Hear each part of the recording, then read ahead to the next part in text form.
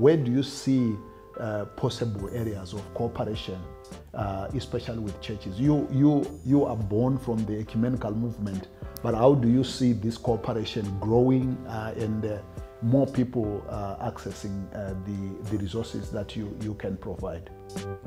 There are, I think, many ways that churches can be involved with Oikocredit.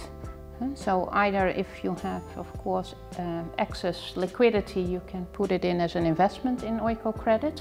And then, of course, you get informed on what we do with the money, like the examples I just talked about.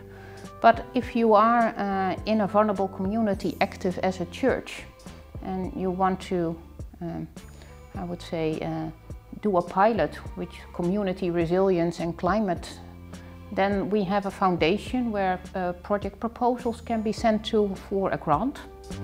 So that's something for churches also to get access to money to really, if that project really helps to foster community resilience, then we can look from the foundation if we can give a grant to pilot such a thing, and if it's successful, and even if you have maybe a project that costs about, say, 500,000 to $1 million, then you can come for investment and financing.